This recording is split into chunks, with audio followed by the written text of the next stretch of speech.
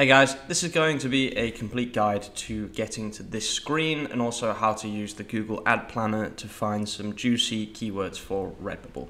I've talked about this a lot recently, but a lot of people are saying that they don't know how to get to this screen.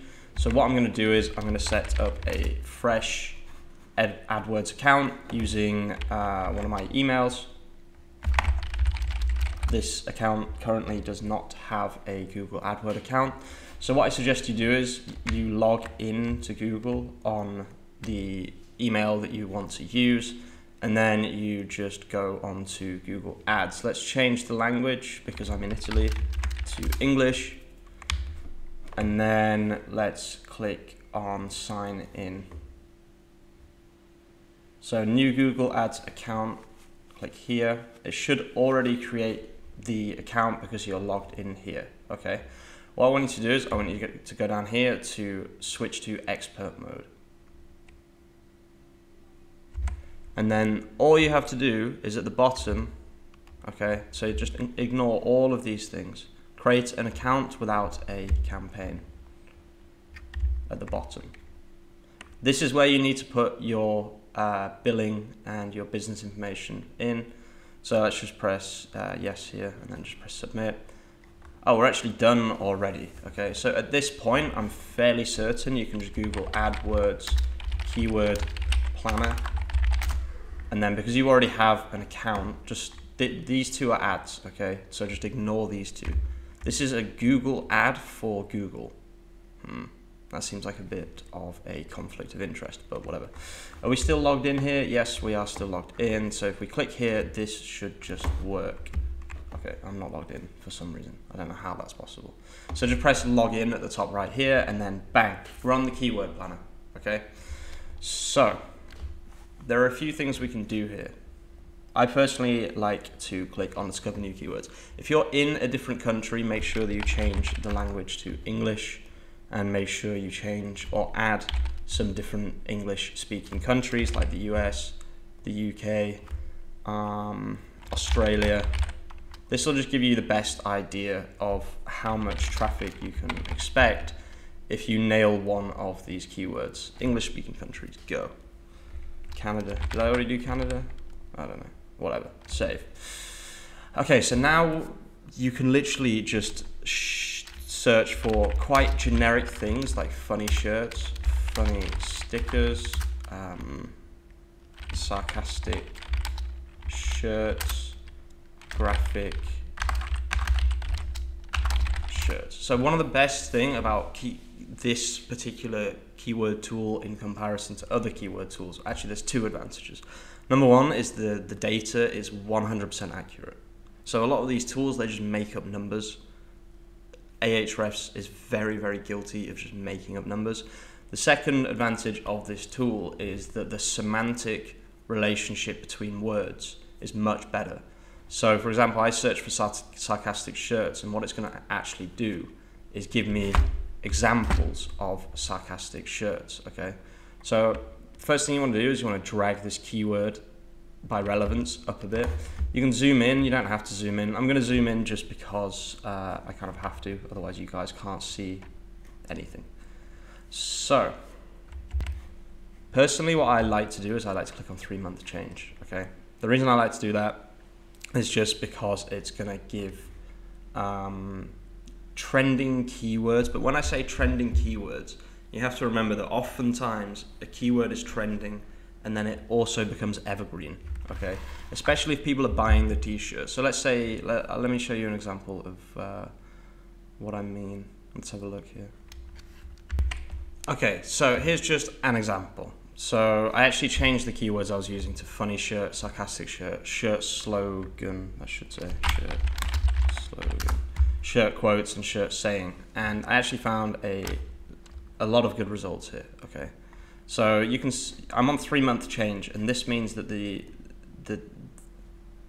graph is shaped like this. So there's no interest, no interest, no interest, no interest, and then suddenly there's interest.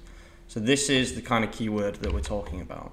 But you've got to remember that just because it's trending now doesn't mean it's not going to be trending in the future. I actually don't know who Harriet Tubman is. I feel like I should know who that is. I don't know who that is.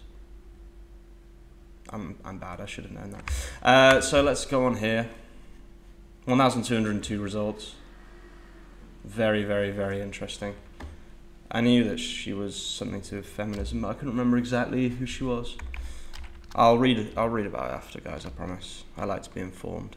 But yeah, that's just one example. So yes, it's a trending keyword, but that doesn't mean it's not going to be trending next week or in a year's time. It just means that currently it's trending, okay? So for me, this is a particularly interesting keyword because it has a lot of potential of making a sale now, getting in the rankings, and then being evergreen for God knows how long, okay? So actually another thing that you can use this tool for, another really, really interesting thing, is looking for your Redbubble niche. So again, you could leave this on 3-month change, no problem with that, okay? And you can just scroll through and you can look for things that maybe you wouldn't have thought of, okay? So let's just have a little look here. So wine shirt sayings, that could be a good niche. Let's have a look. Vodka t-shirt quotes, funny mom. Okay, let's actually search it by average monthly searches. So these are the things that have the most searches. Okay, so first of all, sarcastic shirts would be a great niche. I wonder if that Redbubble name is taken.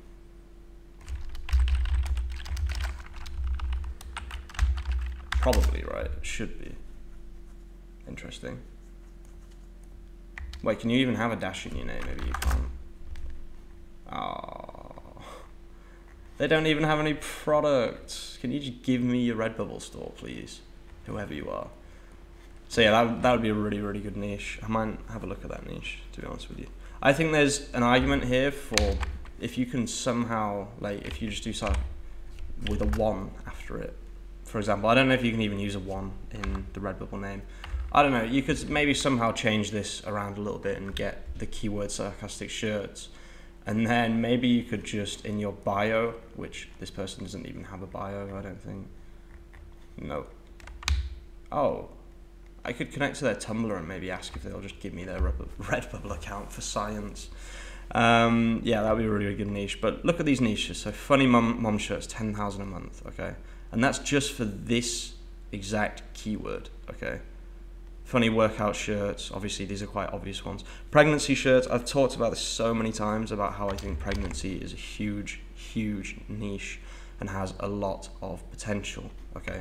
So I wonder, this is a live test, guys, I haven't done this before. I wonder what happens if we search for funny pregnancy shirts, whether it'll give us the keywords or not. Let's have a look.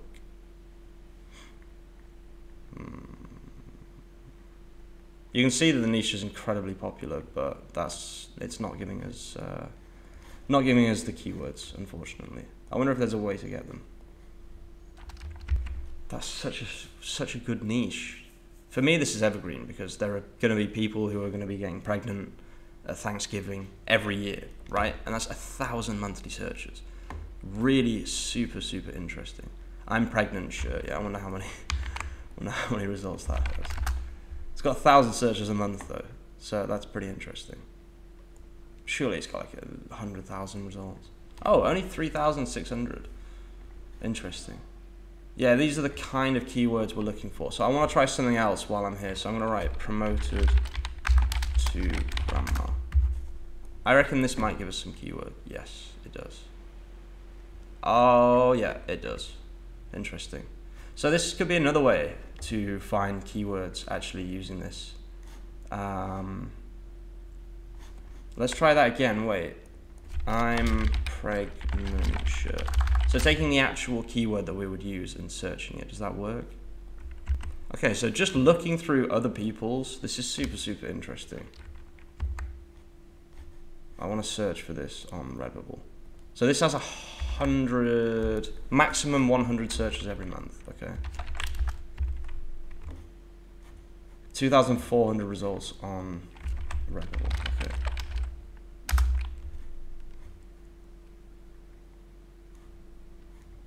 Yeah, I reckon this is a really, really good way to find, thinking about it. I've been thinking about how to find keywords using this for a long time.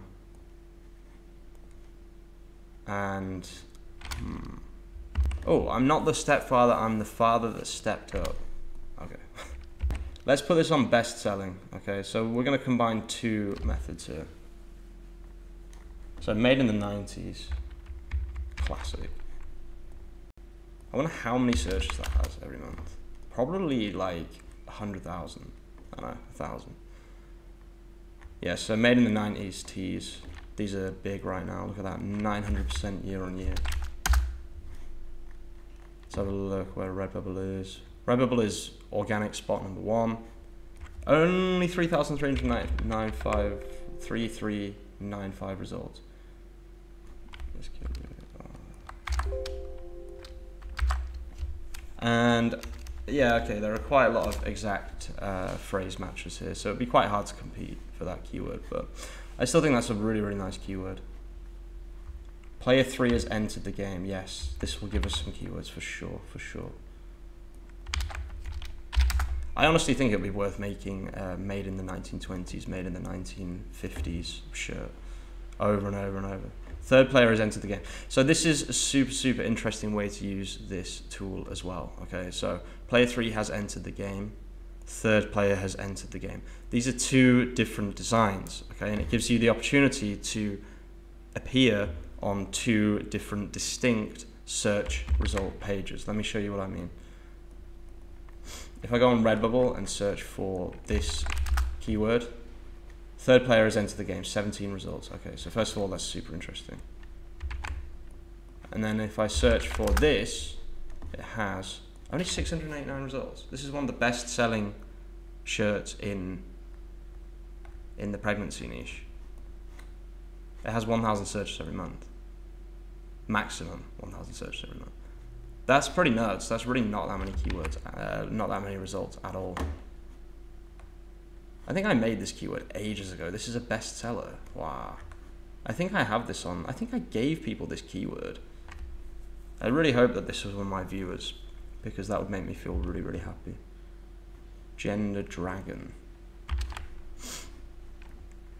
Oh wait, actually I just saw something. Look at these. Player 4 has entered the game. Another 1,000.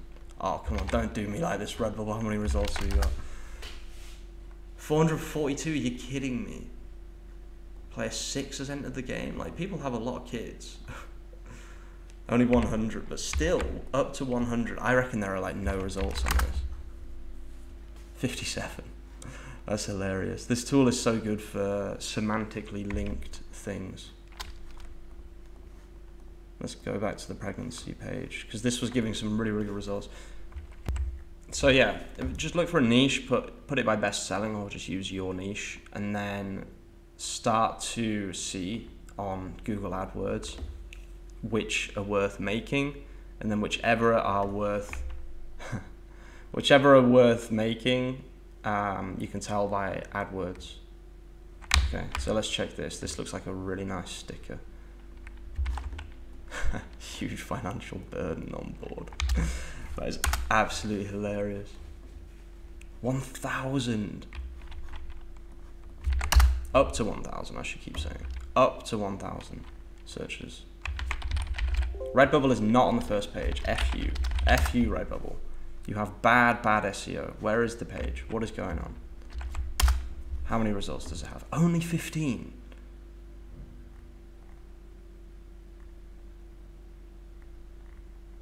Okay, so look, there are only 15 results in it, and none of them. Maybe all of these are no index. Wait. Surely not. No, it's not. Okay. Oh no, I wrote it wrong. Wait. No, it's not no index. Okay. So there are only 15 results here. So maybe it's possible that your design could be the one that appears here for Redbubble, because currently Redbubble is not on the first page. Okay, at least in Italy. Remember, in the US it will be different, etc., etc. But in Italy, Redbubble is not on the first page. So maybe if you make this design, because there are only 15 results for a keyword that has up to if you add all of these together as well, you've got to remember, you've got to add them all together. It'll have at least, I would say, 200 searches every month, okay? That's huge, guys. That's really, really huge. So let's just try a couple more things. I want to see what happens if we... Oh, that's awful. What's wrong with people? Anyone that's made one of these designs, F you, honestly, just F you. You're as bad as the people who make YouTube videos, clickbaiting him. Anyway, let's not talk about that. Okay, so this is just an example, guys. Nothing to do with politics. Please don't cancel me or anything. I'm just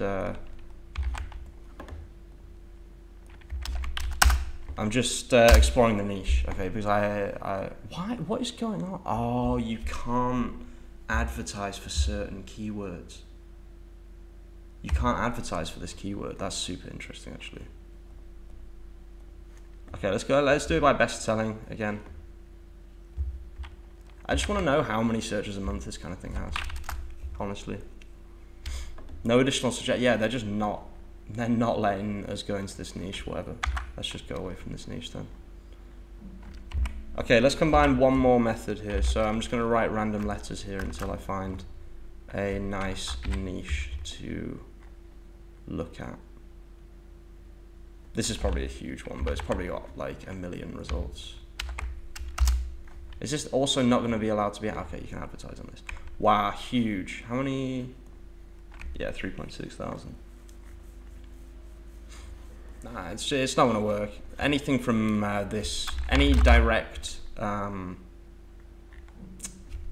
keywords from here will be really, really, what's it called? Oversaturated. But that doesn't mean that we can't find keywords from these keywords, okay? It just means that the particular keywords that we're looking at are going to be very, very, very... Like, look, hello summer pineapple, exactly, that's what I'm talking about. Again, for some reason, I don't know what this keyword is, but they've all got 100 searches every month. So what we can do is we can, instead of doing watermelon, we can check out lemon, okay? And we see only 574 results, and that's just super interesting to me. What happens if I write hello here? Okay, never mind. Summer pineapple, summer watermelon, fruit, summer, no, never mind, forget that. Let's try a couple more of these. I'm actually really enjoying this. I don't know why. I can't read out this keyword.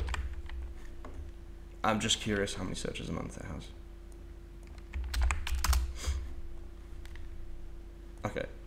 Yeah, it's trending. It's probably a really good keyword, but it's just it's in a niche that I don't really want to talk about on YouTube. Mistakes are proof you are trying. Wow, so deep. Oh wait, let's just quickly check if there are any more keywords here. No, ice cream, but that's not really a keyword. Well, it is, but not a very good one for us. Interesting. Up to 100 searches every month. Only 300 results. That's pretty good. We can get a piece of that pie. If I write sure, what happens? No.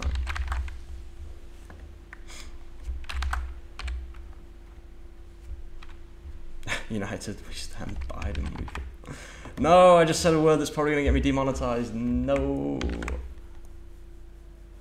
Yeah, you can't advertise for that keyword. That's hilarious. Again, not condoning the keyword or anything. I'm just looking at the keywords, guys, please. I'm an SEO. I don't care what the keyword is. Regulate your what? Regulate your chicken. What does that even mean? 0 to 10 results. I don't know what that means, but I want that shirt.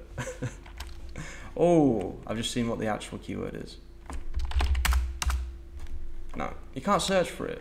You can't advertise for these keywords. I don't know how I feel about that.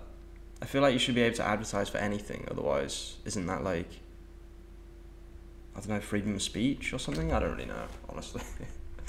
Okay, so the last thing we're going to look at is, I'm going to again search for the pregnancy niche, but it can be any niche. I just think pregnancy niche is one of the best, okay? And I'm gonna click on random keywords at the top here, and then I'm gonna click here, and we're gonna do the same thing. So you've ruined your life. That's an absolutely fantastic keyword. Yeah, look at that. Oh, it's a Simpsons thing. That's so funny. I love The Simpsons. I absolutely love The Simpsons. It's not a food baby. Great keyword again.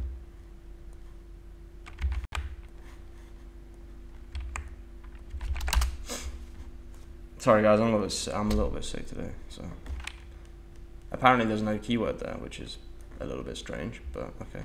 Auntie 2023 loading. Auntie loading.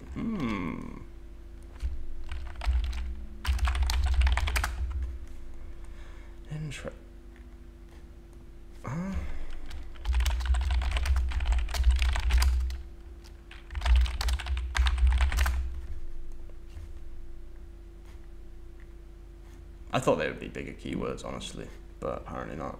Pregosaurus Rex. Oh my god, that is hilarious. Pregosaurus. Oh, I love it. Oh my god, what? Huge keyword. Whoa. Wait a minute. How many results does this have? Please have under 2,000.